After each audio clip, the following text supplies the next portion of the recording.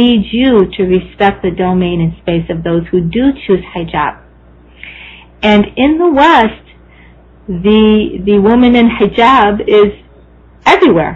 And I say that, you know, she's the soccer mom, and she's the hockey mom, and she is the PTA mom, and she is parent-teacher mom in schools involved.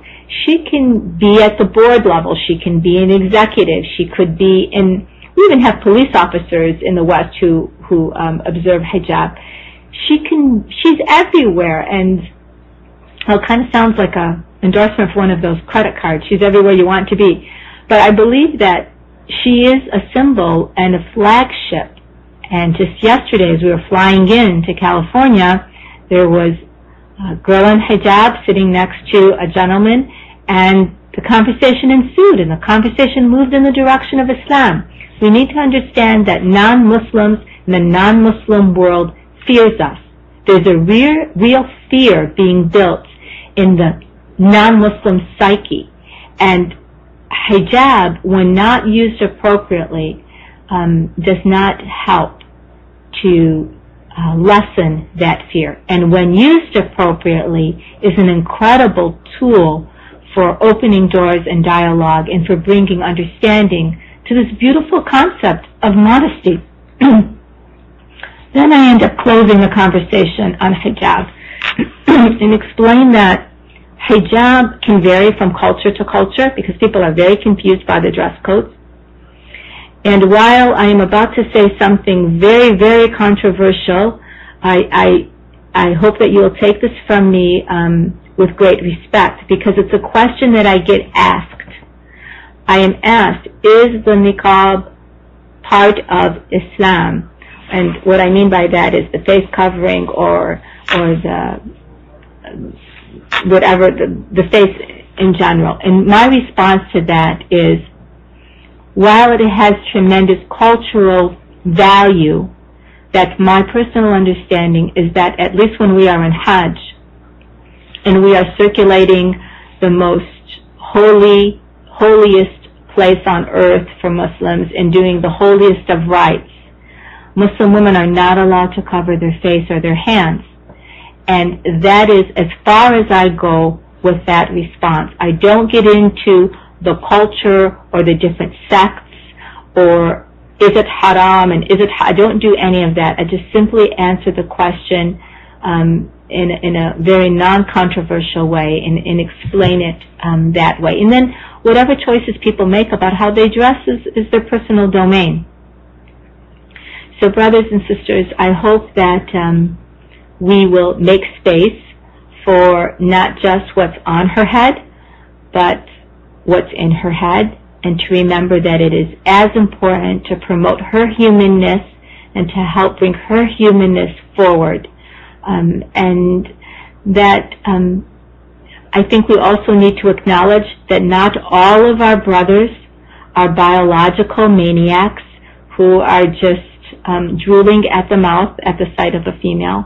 And that I also think it's important to note that there are many Muslim women who are not in hijab who carry themselves with a tremendous amount of modesty.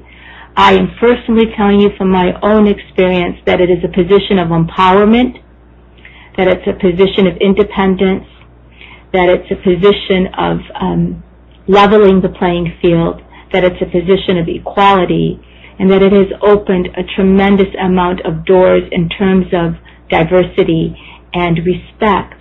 I don't know that I could have gone this far had I not been in hijab. Allahu A'lam. But I thank Allah subhanahu wa ta'ala for this concept of modesty.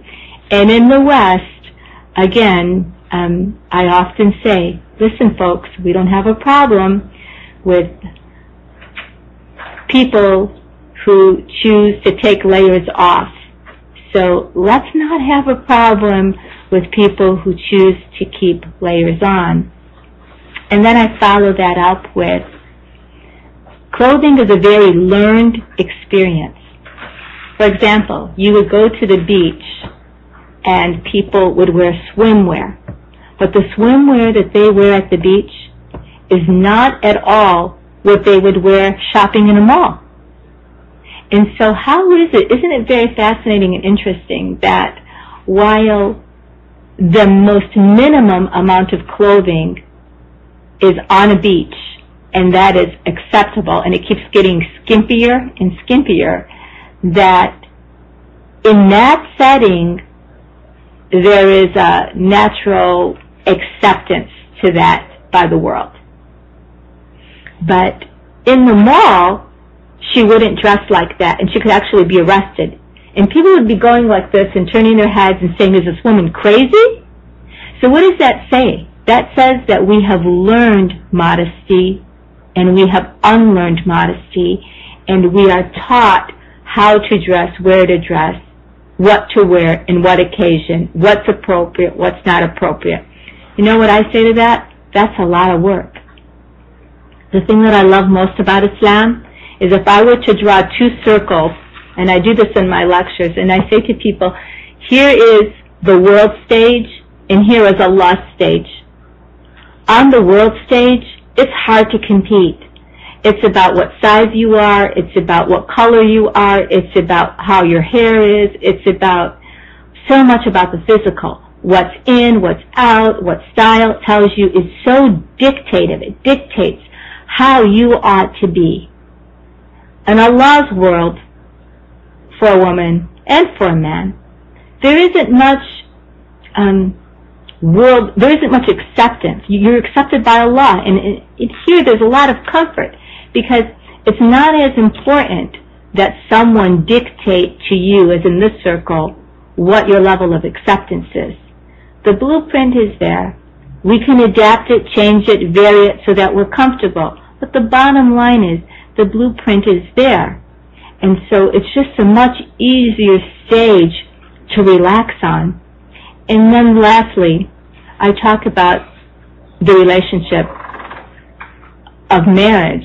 And isn't it really interesting that the world teaches us that we need to get dressed up to go outside on the world stage? We go to work, we go out, we look nice, put makeup on, do our hair, get dressed, so on and so forth, look sharp.